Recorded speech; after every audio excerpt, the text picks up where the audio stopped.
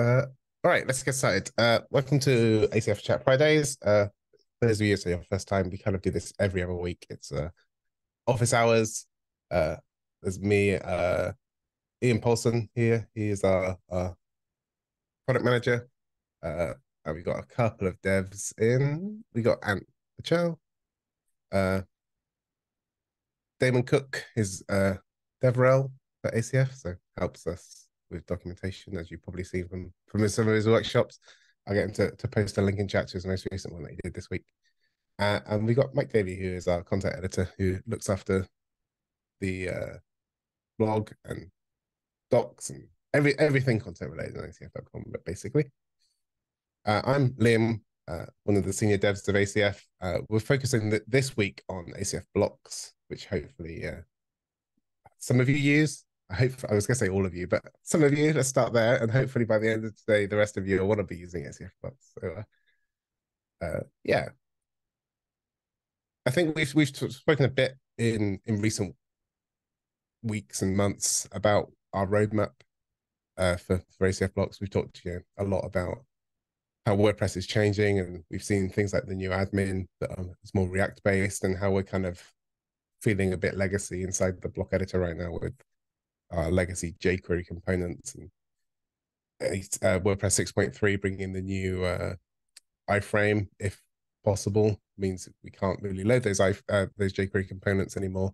So trying to figure out how we can kind of migrate towards a more React based from our side point of view, so things feel more native and more kind of entwined with the rest of the block editor experience. So today we're going to talk a little bit about that side of things. We're currently working on ACF 6.3, which will have some kind of more immediate things. We're going to add component support. So if you're building a headless site and you want to render your headless components inside ACF templates, then you can do that. We're going to fix block validation, which I know has been a pain point for an awful lot of people, in that block validation is a bit ropey right now. Doesn't really work. And we've been waiting on Gutenberg to add some hooks to make that easier for us to do. That, and they have there was one got merged a couple of weeks ago. We're going to be contributing some more. We're also going to do it ourselves to make sure we maintain back compat with the WordPress 5.8, which is our new minimum supported version. We're also going to enable saving fields from a block to the page meta rather than to the block itself. We've had that asked by a few users who don't want to deal with the meta box anymore and just want to have like a fixed block at the top of the page or somewhere else. I was going to say the site editor, but I don't know how you would store that data on the page meta. In that point, you probably wouldn't be able to. So ignore that one. And yeah, we were trying to improve that experience. So that's kind of the more immediate things. Longer term, we are wanting to replace our fields, date pickers that are currently jQuery with native WordPress components, because they already exist. And ideally move from rendering a HTML edit form that gets loaded by Ajax into JavaScript at the front end, so that all feels much more native. We've been experimenting a little bit with inline editing. We know that that's a request that a lot of people have, and we're trying to figure out how we can enable that in a way that makes sense. It would likely have to be opt-in, because we'd want basically, as you probably know, if you're using a PHP template with ACF, you could completely change what the template looks like based on a select toggle or a checkbox changing value. And if we were doing that inline, then it would be a bit weird if you're typing a text box and suddenly the entire page changed around you because you've entered a value that was matching what you were looking for in your template. So there's a lot of kind of nuance to the things we want to do, and we have to try and make sure we do it carefully and maintain backwards compatibility at every step. Yeah, I think from that point, I can kind of open the floor, and we can, if you've got questions or feature requests, anything on that, then yeah, feel free to unmute or raise a hand or whatever you want to do. We've got the Q&A, right, Ian? at the bottom of your Zoom window. Feel free to click that, and you can type a question if you want. Yeah, depends on your Zoom version. If you maybe on a earlier version you don't see the Q&A button, but just feel free to drop stuff in the chat if you don't see that. But yeah, and there is that reaction where you can raise your hand and we'll come to you and you can unmute, and it's a small enough group for everyone to chat if necessary. Yeah, exactly. We've got one question from Diego already. Are you considering the possibility of having two templates, one for the editor and one for the front end, like we have with React blocks? You could, I think it would be interesting to get some more context on what you mean there. Do you mean having a JavaScript template, or do you mean having a different PHP template in both places? Because if it's the PHP side, you can kind of do that already, right? We already have is preview is a global variable that exists in the template, and you could switch on that to change the template for each side. Yeah, so yeah, okay, PHP template, yeah, you could definitely do toggle on the is preview variable that's available in the PHP template and swap that over.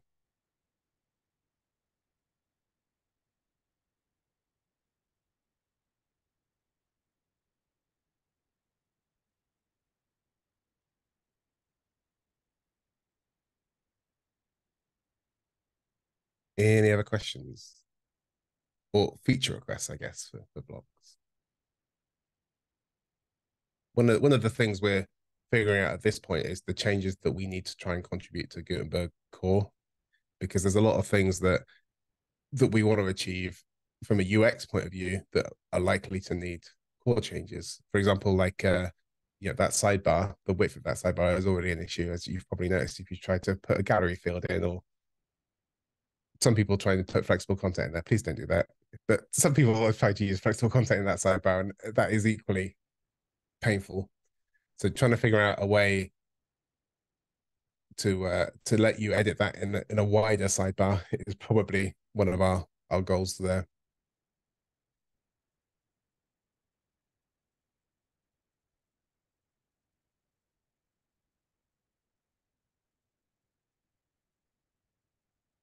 This is an interesting question here from Earl. As you move more towards a React-based experience, is the tentative plan to try and support backwards compat in a way that existing ACF blocks will just work?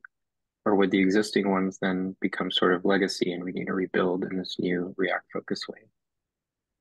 Yeah, good question, Earl. And that is so if it depends on how you built your blocks right now, I think is the honest answer. ACF's always been about back compat, and we'll focus on that as hard as we can.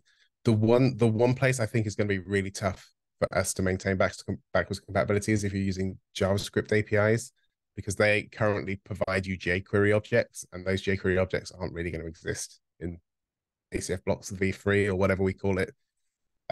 This is not it's not an immediate thing to worry about, but there is definitely a kind of point that unless you can load JavaScript into an iframe, because WordPress wants to use an iframe now for displaying your blocks, and that's one of the issues that we're having with ACF, is that trying to load a date picker just doesn't work.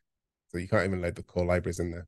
So trying to figure out a way of making that work is probably unfeasible, and we'll provide like React hooks for folks that do want to get into more, triggering things that happen on ACF template loads. But if you're just using a standard template with PHP, we'll make sure that's back compatible for as long as we can.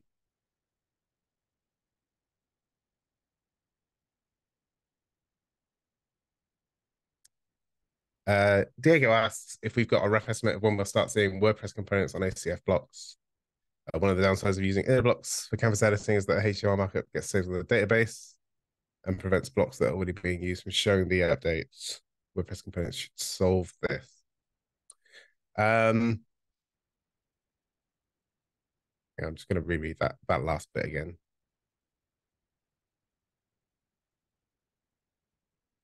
Could you explain a little bit more about how you're outputting HTML markup that then doesn't get used when you update it? I think I think I need to understand a bit more about that one. As for the rough estimate of when we'll have React components, obviously we've got to make sure we do that in a back compat way. It's after 6.3. We suspect we'll start some of that work because there's obviously simple things that we kind of get really easily right now, right? If you want to add a text field, that component inside the WordPress storybook component library, it's already pretty sound and it's pretty simple. So for things like that, we can add relatively quickly. Trying to build out that kind of back compat library so that you can still use legacy HTML fields as well as the React side is where the complication comes for us, so that we don't really know how long it's going to take at this point. But we'll make sure that that does exist, right? So if a field is available to use React, then we'll use React. If not, we'll fall back to the legacy HTML. And we kind of have to do that for third-party fields, right? There's so many of them out there. You're a font awesome and that kind of thing, and need to make sure they carry on working.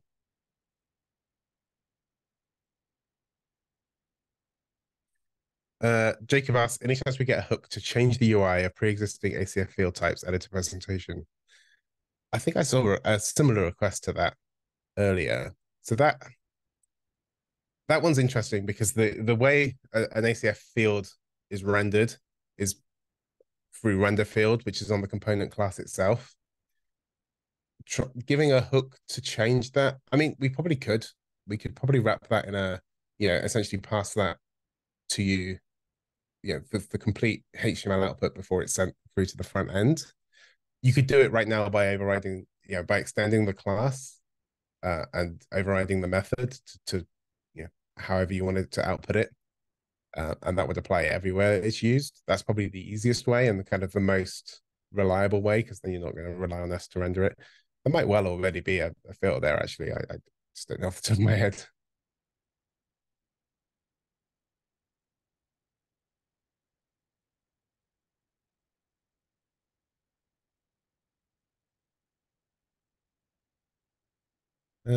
Cool. Let me mark some of these as done so I can see.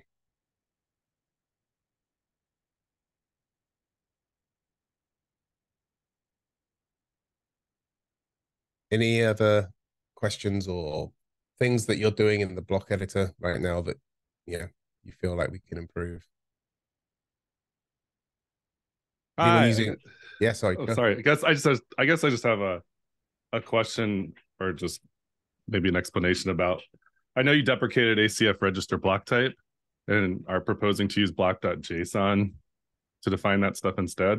Yeah. I'm just wondering why you decided to do that. It's not really a big deal, but it just seems silly to write it in JSON and then have PHP parse the JSON to get it back into PHP.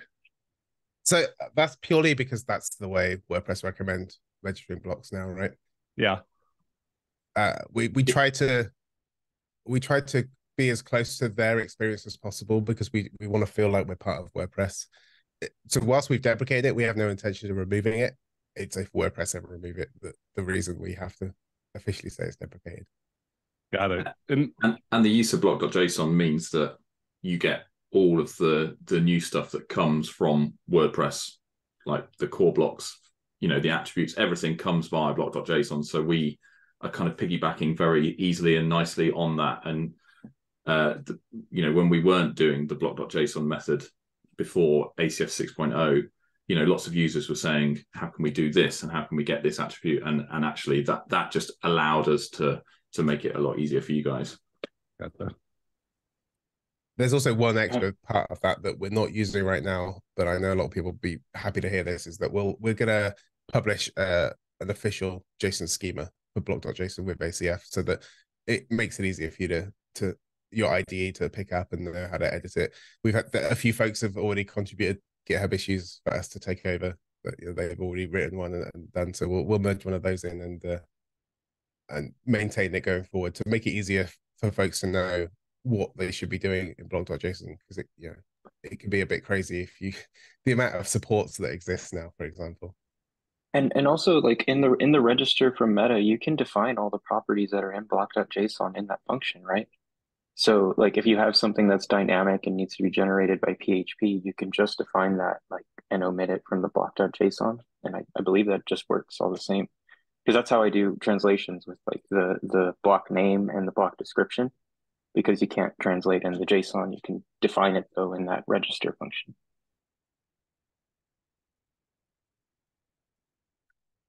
So Earl asks, is there any plans to improve the admin Ajax response of the block fields markup where it delivers the entire markup for the block? Yeah, absolutely. I once we're in a component world, we can deliver that because we can just store a local cache of every ACF field and its React component and not have to worry about anything server side. So we can deliver that through globally into the block editor. Essentially, I think the end goal is that Ajax endpoint just doesn't exist anymore because we shouldn't be rendering HTML for the edit form on the server side. It's kind of a needless and expensive. I don't know if you've seen the size of some of those forms, especially if you've got tabs and repeaters and all that kind of stuff. And if we can move that into the React components, then we don't need to send that over. If you've got blocks that are saved in edit mode, especially the size of the DOM that you get back in the preload it can be huge. You know, we've seen like 10 megabytes before for folks that have really complicated blocks. So absolutely. I also want to make it not be admin ajax.php. It should be a native REST endpoint, right? Like it's very legacy. It's a trivial thing. It's just something that's always bothered me. I see a question in the sidebar here about with block.json style. Why do block.json style and scripts of the blocks load on each page, even if the block is not included? I've hit this in the past with some of the blocks that I've built, and I've just wrapped the register function in a if has block, and then like do a check on if that post has the block, and then enqueue all the stuff. So you could possibly just wrap that in a check. There's also, weirdly, there is a filter that enables that to happen by default, and it's called Damon's put a link in under the question called WP should load separate core block assets. Oh yeah, and totally. It's interesting. I don't quite understand why it's called core block assets. I must ask somebody It should that be at some all, point. huh? Yeah, because it does work on all blocks. It's essentially a performance thing. I think is my understanding of it is because when that's enabled, it has to go through and kind of be aware of every block on the page before it outputs a block. Whereas by default, it just wants to output the block and not have to think, not have to pre-pass it essentially to understand what blocks are going to be there first.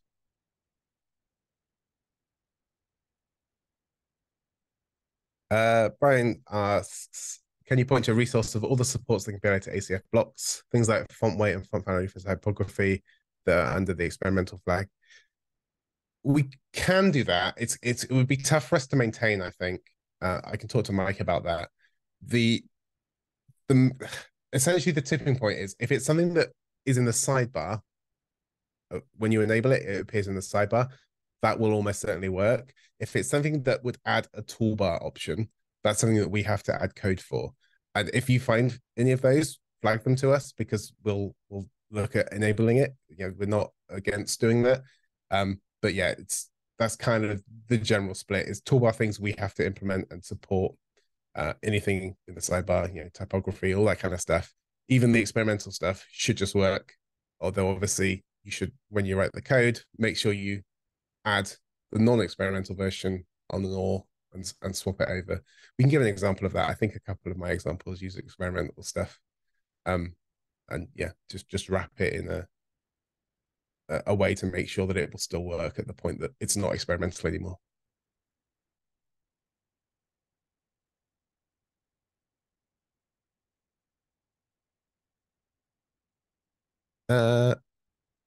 Anything else? Let me just catch up on chat. Yeah, I'm looking at Michael's comment here. Yeah, Michael, how are you handling compiling assets and things like that?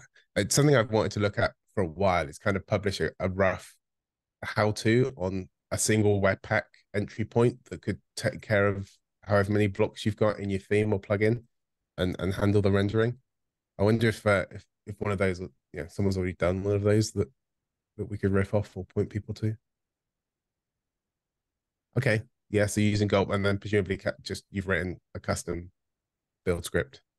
Yeah, I got something public if you want to see it. Yeah, yeah. Pull it Feel up. free. Drop us a tweet with it, and I'll dig into it. I Yeah, think I can jump in. Sorry. Yeah, so go for it. No, yeah, I'm using similarly. I'm using Laravel mix just to compile. Yes. We use SAS and JavaScript that we combine, and so yeah, I just got kind of a common library in the root of my plugin that has just some basic common assets that they use, and then I compile individual instances of the scripts for each block. Cool. Yeah, I think if we did we should give more direction on that, because I think that would be very useful to folks, because it's kind of a pain point if you're new to the tooling side of things, right? That you're kind of forced into, because you have to have things like the asset.php file for every JS file that you want to include. And that is you get for free if you're using WordPress scripts, but there are a lot of folks that already have tooling and build systems for the rest of their theme. So trying to kind of plug the blocks into that and not having to run it as a separate thing would be useful. So yeah, we'll dig into that and try and get a doc up on that. I put my link to the file in the chat there. Nice, awesome, thanks. I'll take a note of that. Basically, just a glob for the blocks directory in my theme and look for files that way. Does it build does it use scripts, WordPress scripts, so that you get the block script.asset.php as well? I don't think I understand. No, I don't think so. Okay. Yes. That's just if you included custom JavaScript inside your block, then you have to register the dependencies. I see what you're saying. Yeah. So like if you look in this repo here, there's a directory called blocks, and then there's something called text image block, and then everything for it is in there, and there's a PHP file in there that handles registering the script needed for that. Okay, cool. Yeah, that makes sense. What I mean? Yeah. Nice. So that kind of just all ties it all together. Yeah, and then obviously, if you're building a lot of sites, you're going to have your own tooling and stuff in place. So trying to kind of figure out a way to extend that easily for folks that want to start building block libraries. Yeah, and Gulp still works. I haven't bothered looking into Webpack because why? yeah, fair enough. We try to push people towards it just because it's what WordPress uses good. But yeah, right, we're trying. I get that. and WordPress scripts is quite useful as a package as a whole. The bunch of stuff it gives you for free. Yeah, likewise. I've just been manually creating the assets file, so I did not know that there was something that there was a better way to live. So I'll be looking into that. yeah, it's cool. We also want to make it easier for your block to include fields that are specific to the block.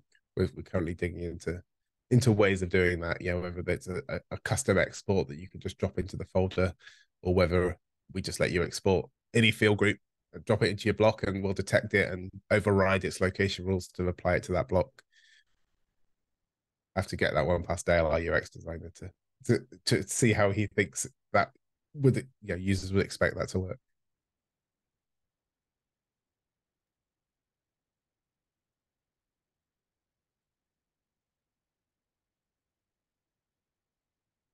I had a question that I'd like to ask everybody, if possible.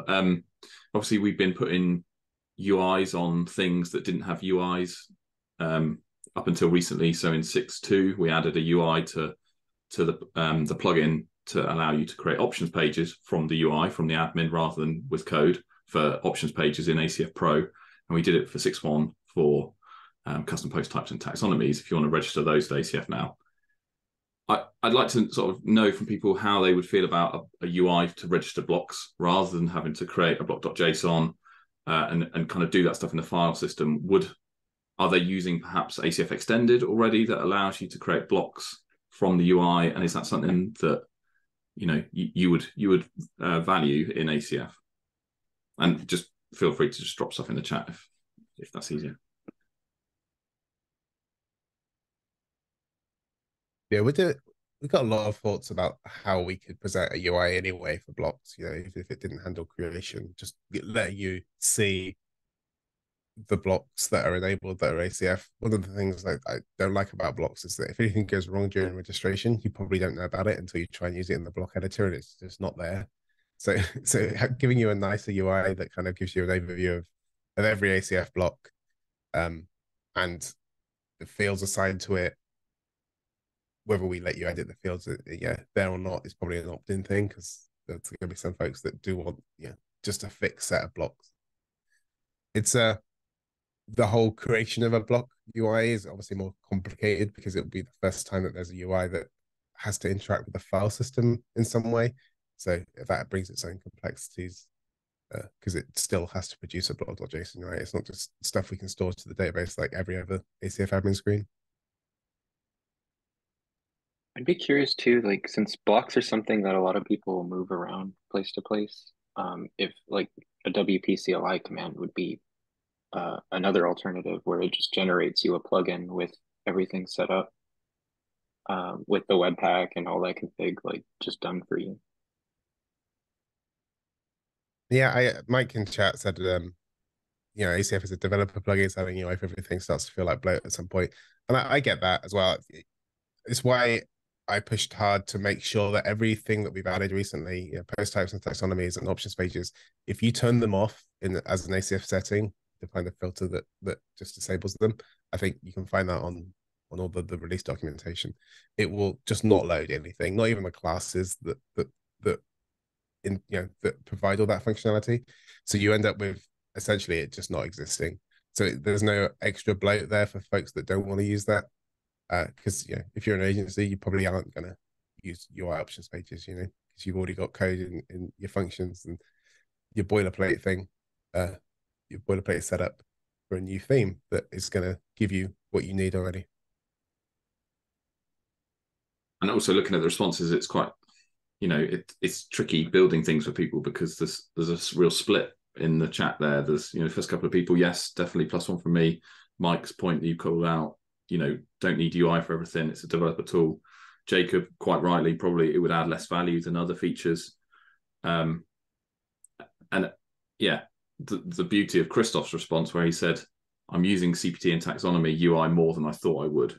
So it's like the things that you didn't think you need until actually it's there, and then it makes life easier. And so yeah, it's hard. And this is interesting for us to take this sort of straw poll.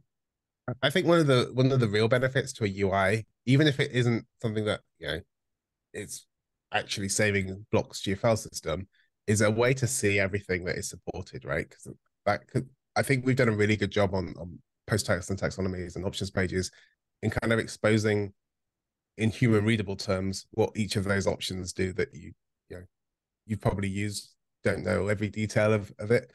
And I think we spent a lot of time in UX thinking about what tabs things should go in and all that kind of stuff. So having that for blocks, I think, would be beneficial, because I suspect there's an awful lot of things that folks don't realize they could be supporting, whether that's typography, colors, or more obscure WordPress supports. I was going to try and pluck one there, and I was like, well, actually, I can't think of any because they're all quite obscure.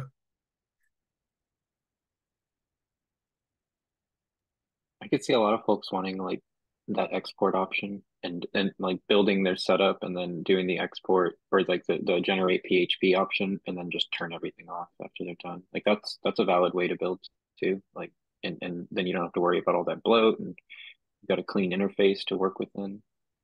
Yeah, exactly. And especially as blocks are more reusable as a kind of feature, right? Like post types and things like that are more likely to be specific to a build you're working on. Whereas if you've got like a header block, or you're building a carousel block or tabs or whatever, having that reusable across a project needs to be easier, I think. Yeah, as Michael's saying, that local JSON is the biggest thing. When I was at WordCamp US, folks were like, I want an easier way to move my blocks around site to site. I'm like, oh, I've got the thing for you, local JSON. Yeah, that implementation actually of local JSON is what the thing that's going to enable us to make blocks load their own JSON much easier. We'll just kind of piggyback onto that and detect that block is now a location that fields could be loaded from.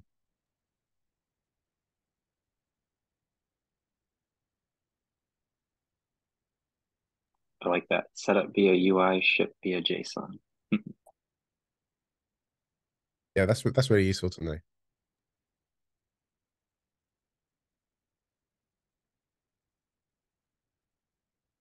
Yeah, and Mike makes a good point that obviously with what everyone's saying about the UI would be helpful. He would prefer, you know, the what we've talked about, native components, the back end speed, all those things to be more of a higher priority, which I think, yeah, it's a very fair comment. Damon, we haven't mentioned AI for ages. Stop it. Has anyone tried using it, AI for ACF? I tried it once to generate me an ACF block, and it just made up a whole bunch of stuff. Sometimes it's good. Sometimes I've I'll be actually done it. honest, some of the stuff it made up, I was like, oh man, that's a really cool idea. We should implement that. Yeah, same. It's so funny. I have found it does do like filters and stuff like that. If I want to turn stuff off in ACF, it's super fast for that. Like that it gets right. But block.json, no. Kind of gross how it does things.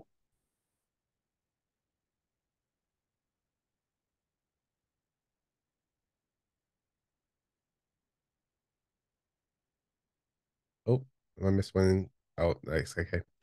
Yeah, Damon added a link in the Q&A to the block support. So let me just paste that in chat. I don't know if you did that as well, Damon.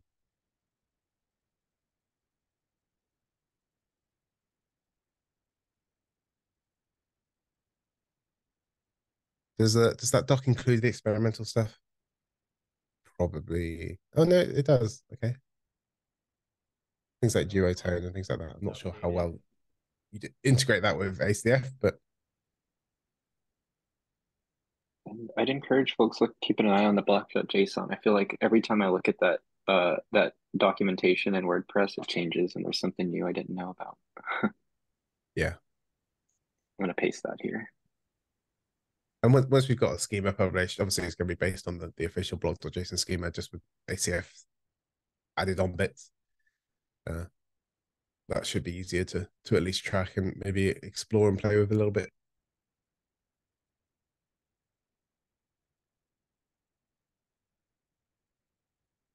Is anyone building headless sites at the moment with React components and thinking that they will make it, take advantage of being able to load those same components into the back end and have ACF pass all the block data to it?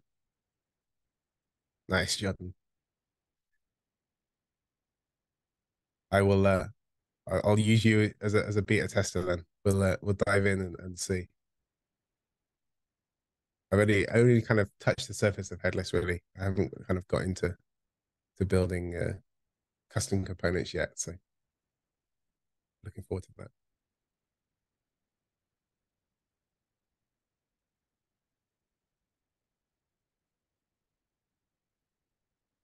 All right, we've got about 10 minutes left. Any other questions? Any other conversation points anyone's got? Anyone doing anything especially cool with ACF blocks that is a bit out of the ordinary?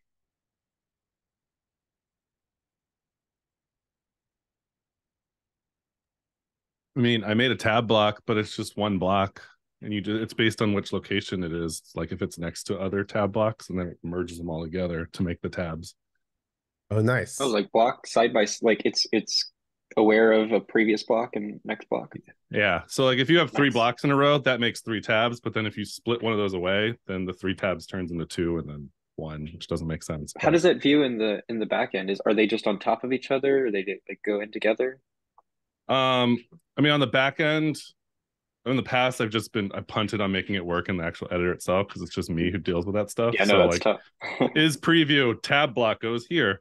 But I'm working more on getting it to look in the back end as it does in the front end. So, and the trick is you do that by. Oh, go ahead. You could do inner blocks. Like so you could have a container that is your tabs, and then inside of those could be inner blocks of tabs, and then you'd have your full context contained in that one container. Yeah, but then you'd have to have multiple blocks. I just have a tab block. Well, you would have a tab container and then tab block is the way secret is I do that, do. but I just do that. I put that block around it, behind the scenes. So like as it's rendering, we'll find all those tab blocks and then wrap those in another block that's not meant for people to actually use. Yeah, that makes sense. That's how you pull that off. Yeah, we had someone ask us about like using an accordion and how to get the same representation in the sidebar. I really should know the name of it. What's it called? The document overview, apparently. Mouse over it and get its title. So yeah, the outline view essentially that shows you your blocks and where things are nested. And that's an issue right now. I think ACF supports it generally. You know, we'll show the icon and the block name, but if you're using in the blocks with lots of children, then it can kind of get a bit out of sync. So showing that in a nice way is on the list as well.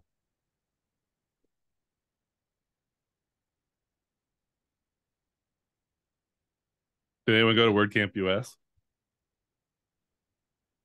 Yeah. I did. Yeah, it was really fun. Great time.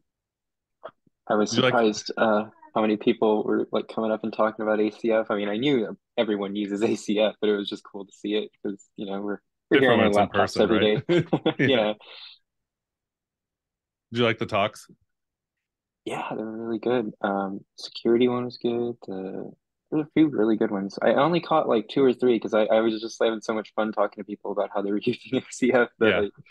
and also that sponsor room was like half a mile from the actual talks, so I Yeah, had that's to far. gauge if I wanted to like use my legs that much. Yeah, it's all about the hallway track. Yeah, me and Ian get to go to Europe, and we send some of the US folks. Matt was there as well, who is currently on the holiday. I'm very jealous. But yeah, you should see us hopefully at every Europe and US WordCamp. We'll try and have a presence there. I imagine so. I Yeah, haven't missed a US yet, so I'm gonna try and keep that going. well, that's Nice. cool.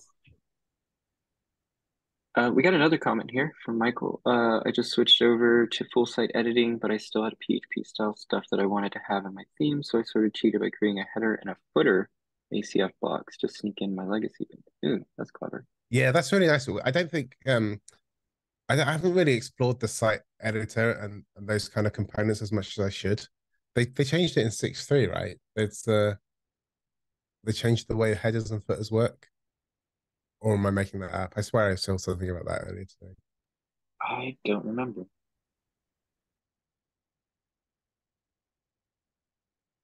But yeah, ACF Blocks does work in the site editor and should give you the same experience.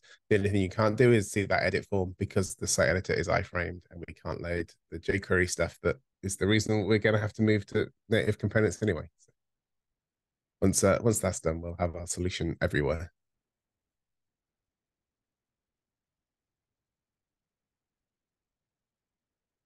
Nice. Well, we'll keep the conversation going over on Twitter, on our other social medias.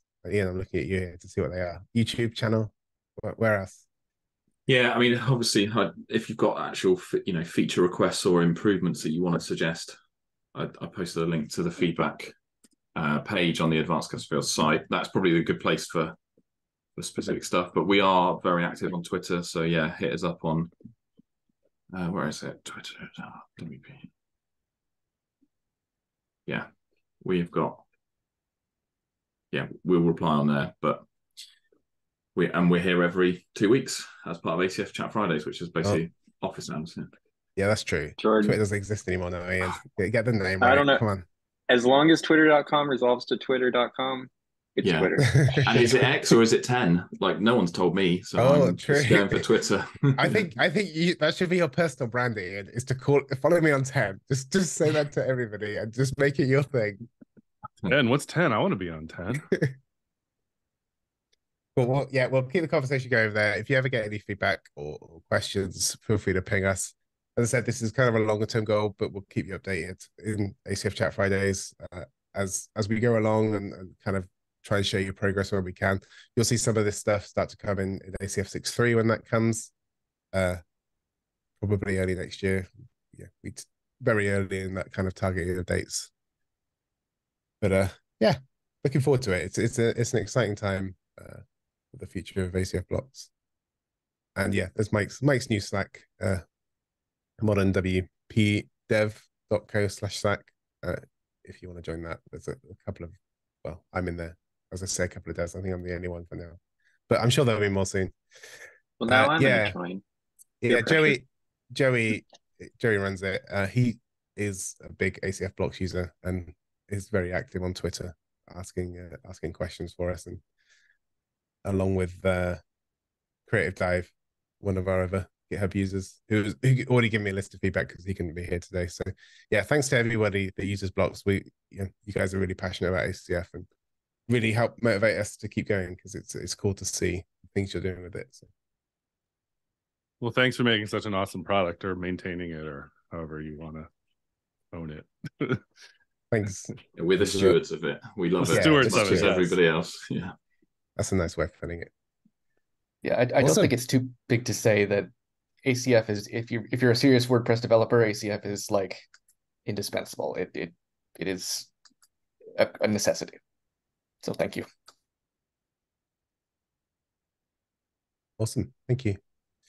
Yeah, and you'll also see our contribution efforts in Gutenberg Core, I suspect, over the coming weeks, as we start to kind of figure out the filters and hooks we need to get added so that we can do the things we need to do. I think we're ramping up. Yeah, getting us to a point where we're contributing back to Gutenberg is high on the agenda, purely because we have a pretty unique insight into the things developers want to do, and I think that has been kind of missing from a lot of the current production Gutenberg features. So. Awesome. Anything else from you, Ian? Anything to wrap up? No, that's been really good. Thanks for running that, Liam. It's been great, everyone. Awesome. All right. Thanks, everyone. See you in 2 weeks. We'll let you know what the topic is. And have a good weekend. Enjoy Labor Day, the US crew. Bye. Thanks, folks.